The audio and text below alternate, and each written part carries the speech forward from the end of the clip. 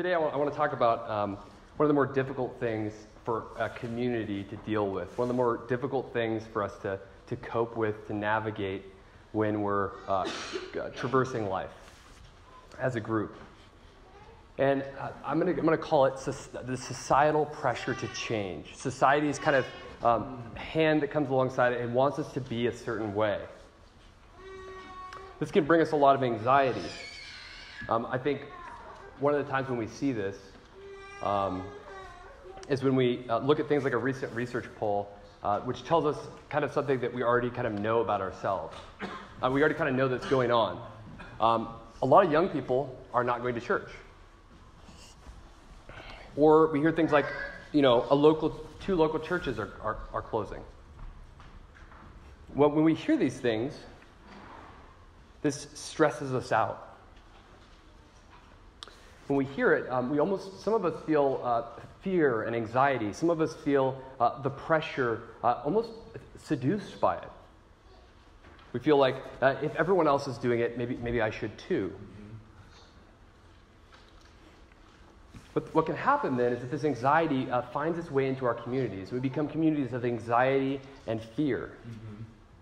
You see, as this pressure from society to change, it just kind of comes down on us. We respond with fear and anxiety often. Now, I don't think that's the right way to respond. I think that God is calling us to respond as a community. I don't think that, you often hear people say, society is, it's getting worse and worse. Society it's really coming after us. But, if we look at the first Christians in the early church, the pressure that they faced was far greater. The pressure to conform was far greater. And so I think that the problem lies in how we choose as a community to respond. And I guess the overall question that we're going to look at today is, how do we as a community remain a vibrant, life-giving community when we're facing this pressure to change, or this pressure to be conformed to the pattern of the world? And this is what we're going to talk about. But before we can get into the passage, I want to just give you a refresher, because it's connected very tightly to what we're going to talk about. Paul has just got done telling the Philippian church, that they are part of a heavenly colony. And that as a part of that heavenly colony, one of the things that defines them is that they're anticipating the return of Jesus. They're continually hoping for and anticipating the return of Jesus. They're waiting for him to return and to restore their bodies, to make them new, to bring about the new creation. Now, Paul's going to continue to build on this thought. He's going to say in this first verse, he says in verse 4:1, "Well then, my Christian friends, you whom I love and long for, my joy and my crown, this, my Christian friends, is how you must stand firm in the Lord." Now, what you'll notice, as I said, that this is connected to what he said last week about them being a part of a heavenly colony. He's saying, well then, on account of this, because you are a part of this heavenly colony, you should stand firm.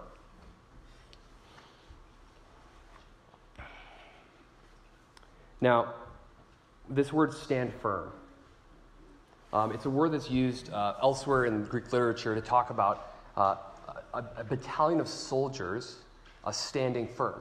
So when things are looking rough, when things are looking bad, these are the kind of guys that would hang around.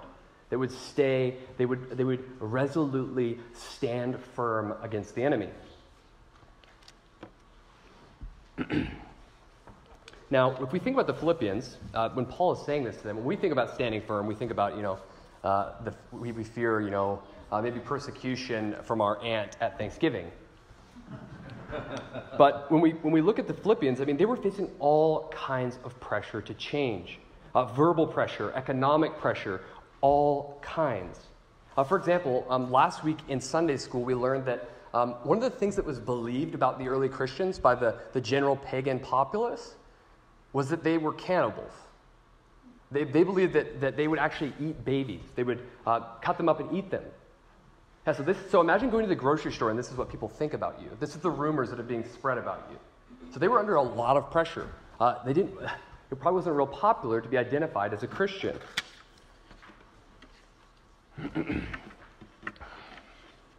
Now, when Paul calls them to stand firm, that's what he's going to talk about the rest of this message. How it is they can stand firm under this societal pressure to change, this societal pressure to conform.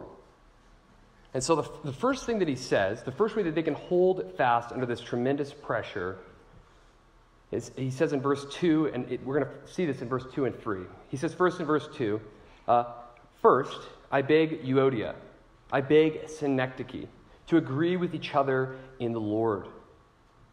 You see, Paul begs these two women. He urges them with some level of desperation. And what he wants them to do is agree with each other in the Lord. Now, Paul has actually used this language, this idea of agreeing with each other in the Lord, earlier in Philippians. You might remember where we talked about humility. It's this idea of they're able to come together in one mind because they share this one Savior. They're able to practice the humility of Christ and lay aside their rights and opinions and accept one another and come to a place of peace and agreement. Now, so we have this first part of this. Paul is begging them. He's urging them, be of one mind.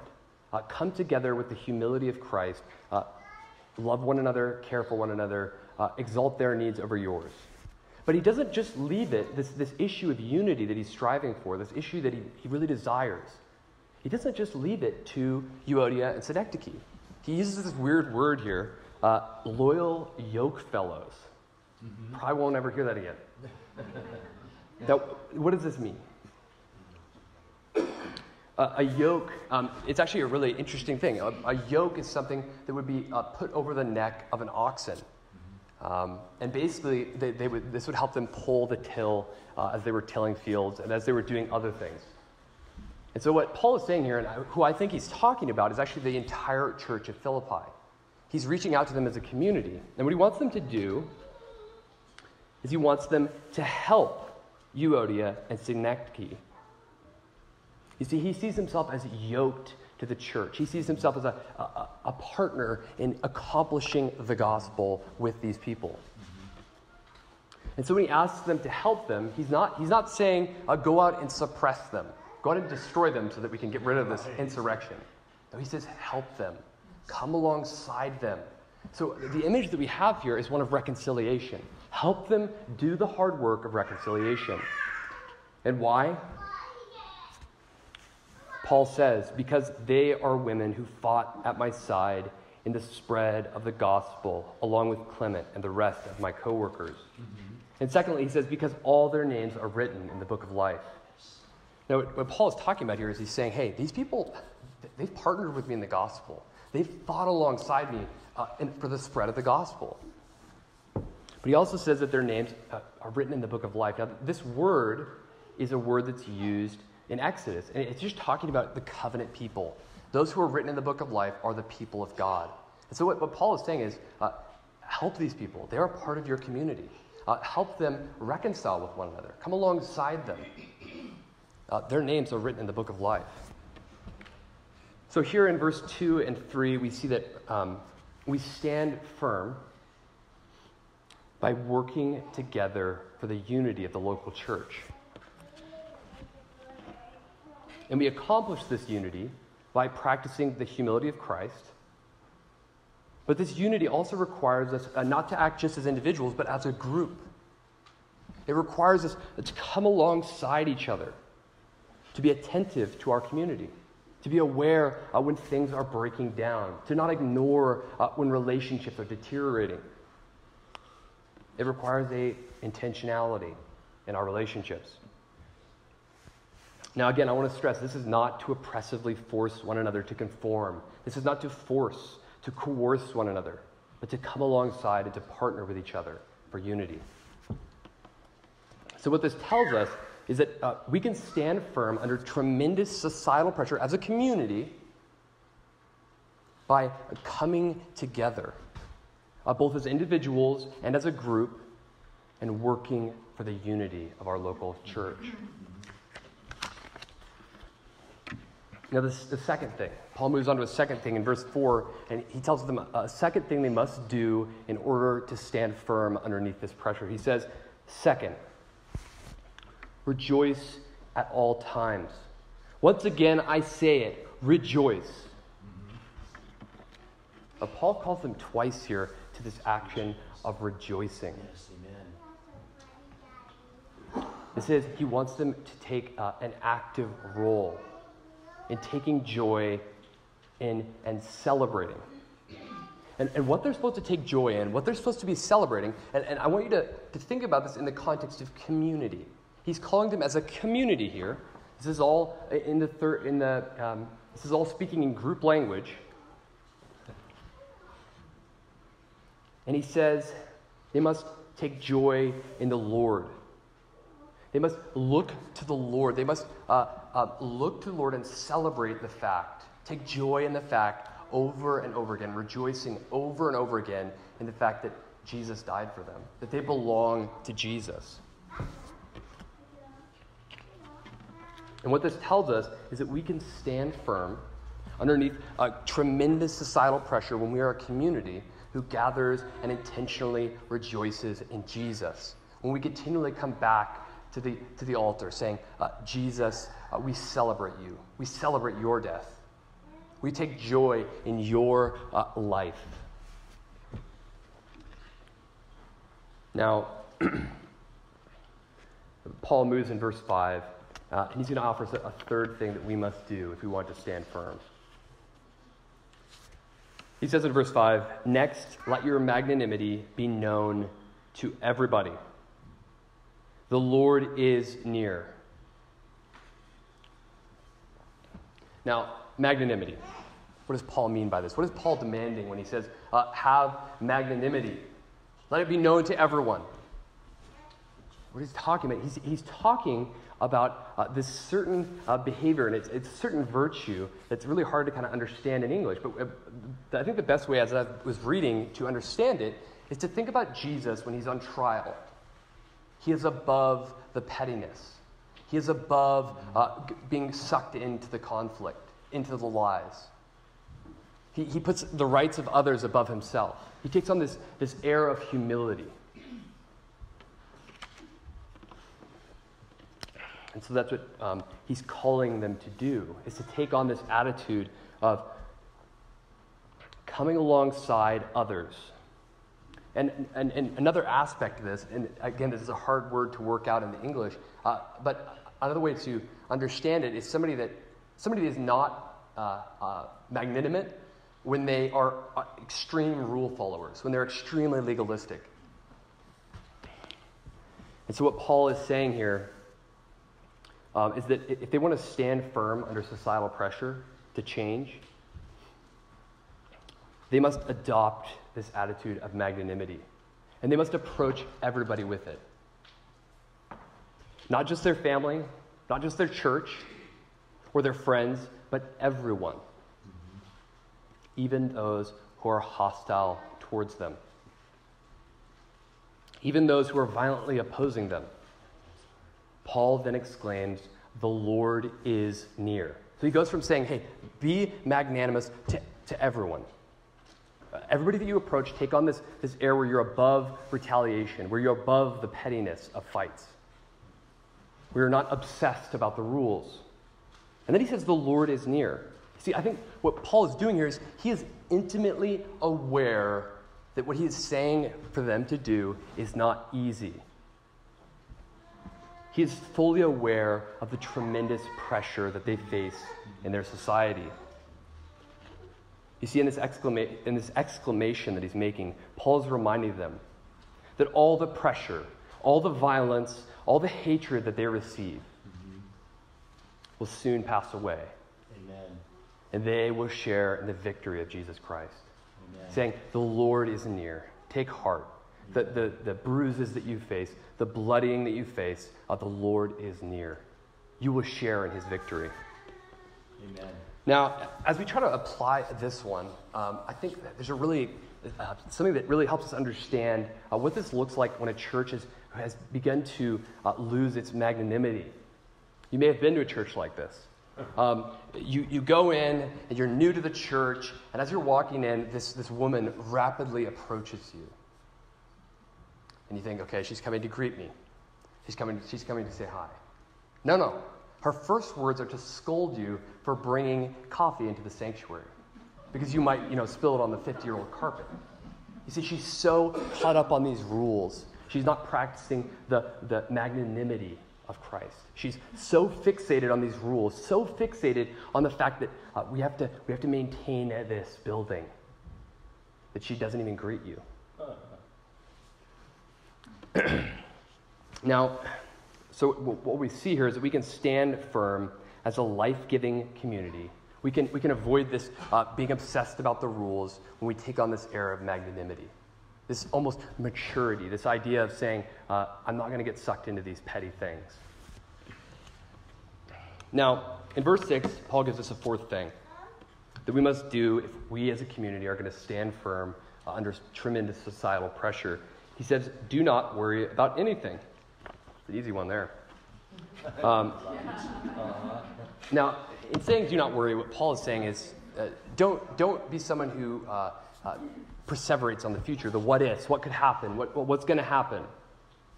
Don't carry, I heard an excellent quote, don't carry the burden of the future on yourselves. As a community, don't take on the worries and things that you could have anxiety about in the future. You see, this actually probably, and we often read this passage and we think, okay, this is talking about in just an individualistic way. I just have to internalize this as an individual. But really, we have to internalize this as a community. He's talking to a community saying, do not worry about anything. And I think this actually finds its way into our community, especially our local community, very easily. You see, when we think about this, we can think about certain elections. What's kind of a crazy phenomenon that happens in the United States is that after some elections, guns will fly off the shelves. Survival equipment will fly off the shelves. People have a ton of anxiety about this. Society is shifting. I need to go out. I need to protect myself. I need to go be armed. They feel they isolate themselves. They're terrified about what the future might hold. But instead, Paul says, instead of doing this, instead of responding with this anxiety, with this worry, he says, but in every situation, make your request known to God by prayer and petition with thanksgiving. Paul says they should not worry, but instead respond with prayer. As a community, they should come together when they're facing this pressure, this anxiety that is brought by culture, by society to change. And he tells them to pray. But I want you to notice something here, and this really changes what he's saying. We have to really understand this. He says, with thanksgiving. You see, the idea expressed here is that as a community, we're coming before God and we're saying, we cast our cares on you. We cast our anxieties, we cast our worries on you. And as we do, we participate in thankfulness. We're continually remembering who you are, continually celebrating what the good things that you've done in the past and anticipating the good things you will do in the future. And so central here is this idea of thanksgiving. He's calling them to thanksgiving, calling them to approach God in prayer, expectant that God will provide, expectant that that God will do things that they will be thankful for. And looking into the past, looking at his attributes, being thankful for who he is. They are beholding God through thanksgiving. Mm-hmm. Now in verse 7, Paul he's going to tell us the results of this. He's going to tell us what happens when we do this, when we approach God continually as a community, thanking him. He says, as a result, God's peace, which excels all human planning, will stand guard over your thoughts and feelings in Christ Jesus. Mm-hmm. Now, I want to be clear here and say, this is a promise of results. You see, instead of being a community of anxiety and fear, he's saying you can be a community of God's peace. Amen. Now, this word, God's peace, we don't often understand this completely. What he's talking about here is the peace that God himself has. That's a pretty powerful result. That's a pretty powerful thing to declare, to say, you as a community, your thoughts and your minds, the peace of God will come upon you if you approach God praying with thanksgiving. Now, he says of this peace, it's that which excels all human planning. And basically what he means about this is that this is peace that you're not going to be able to dream up, you're not going to be able to plan up, you're not going to be able to manipulate to get. This is a peace that transcends our human experience, our human planning. And he says of this peace further, he says, it will stand guard over your thoughts and feelings in Christ Jesus. And this raises a really important question for us. This raises a really critical question for us. And that question is, who are we guarding against? And I would suggest to you that what he's talking about here is sin, the force of evil, and I would say the devil. And that raises another question. What can the devil take from us? We know that we believe that when Christ takes hold of us, he can't. The devil can't do anything. He can't take us. He can't. Our souls are secure in him. Yes, amen. We belong to God. But what he can take is our peace. Mm-hmm. He can take our joy. Mm-hmm. I think this is something to think about as we look to this eternal destiny that we are part of. What can the devil take from us? He can take our peace and he can take our joy. And so Paul here is saying, continually approach God with thanksgiving. And when you do, the very peace of God, the peace that is a part of his nature, will be a part of your community, will sit amongst your minds, guarding you and protecting you. As this societal pressure is bearing down on you to change, at all times, the peace of God will stand guard over your thoughts and your feelings. We can live as a life-giving community, a vibrant community, when we continually approach God with thanksgiving, when we continually go before him saying, you are a good God. When we continue to look to those things that where God, we look to those qualities of God, all the good that he has done. Now in verse 8 and 9, Paul gives us the final thing that we must do. And I'm going to warn you up front, in English, we would say that there's two things left. But Paul, he's going to cram them in together because he's going to weave them together. And you'll notice the last two slides are made up of 8 and 9. And so what I'm going to have to say up front is we're not going to be able to go through each and every one of the things that he lists off here. But what we see Paul doing is he's actually, first of all, he's calling them to have a filter. And we're going to see this in verse 8. This is what he says. And last of all, my Christian friends, since there is moral excellence, and since there are things worthy of praise, focus your minds on these things. On whatever is truthful, whatever is majestic and awe-inspiring, whatever is just, whatever is pure, whatever calls forth love, whatever is winsome. Now, in this verse, Paul starts out by saying that there are things that are morally excellent, there are things that are worthy of praise.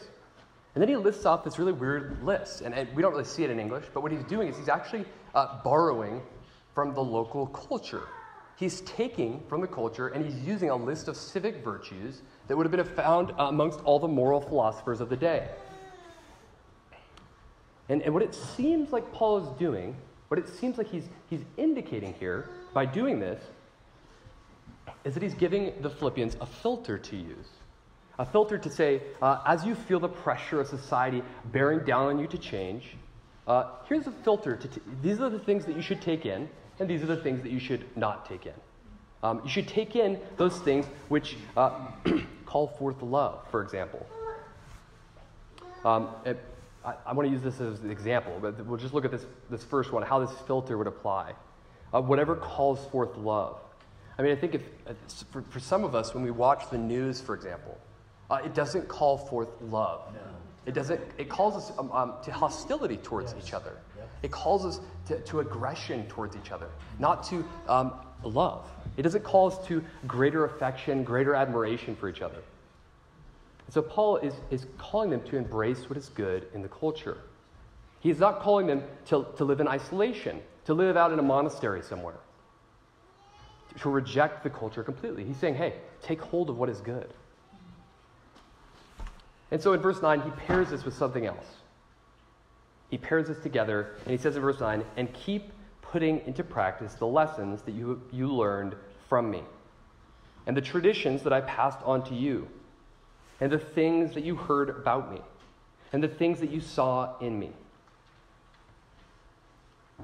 And so Paul here, he pairs this together. He says, as you feel the pressure of the culture raining down on you, filter out what is bad, take what is good. Use what is good. Yes.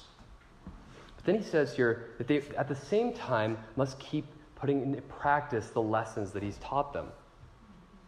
And really what Paul is talking about here is that he's calling them to action. And the way that he wants them to act is in imitation, which is what we talked about last week. He's telling them continually imitate those things which I taught you. Continually imitate those things that I laid out for you, that you saw me do.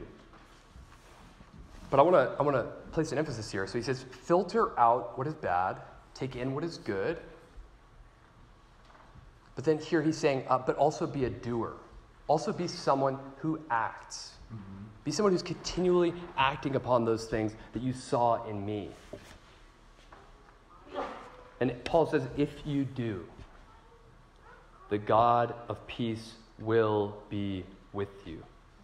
What a welcome relief to a church that's struggling, that's kind of breaking and brittling underneath this pressure for societal change. They're starting to have infighting and anxiety. And he says, if you do these things, if you filter out what is bad, take in what is good, if you continually follow, continually imitate me, then the God of peace will be with you. And another way of saying this, I just have a few little quotes here that I pull from commentaries that I think really capture this. He says, the God who causes us to rest in our hearts, who frees us from our anxieties, who erases our worries. Amen. If the Philippians will take hold of what is good, if they will practice the example of faithfulness that Paul has laid out for them, they will stand firm. They will stand firm because the peace of God will be with them. Mm-hmm. Because they'll be able to share in relationship. They won't succumb to anxieties. They won't succumb to fear. And what that brings us to, as we kind of look over this, is we have these kind of competing ideas here. We can become a community that breaks down. We lose our magnanimity. We begin to fear. We begin to shed our traditions. We begin to break underneath the pressure. Mm-hmm. Or, as Paul says here, we can be those who stand firm, faithfully pursuing God and pursuing others. Faithfully pursuing each other, seeking each other out, helping one another, practicing humility towards one another, but also approaching God with thanksgiving, with praise, rejoicing in what he's done. So on that, let's close with a word of prayer.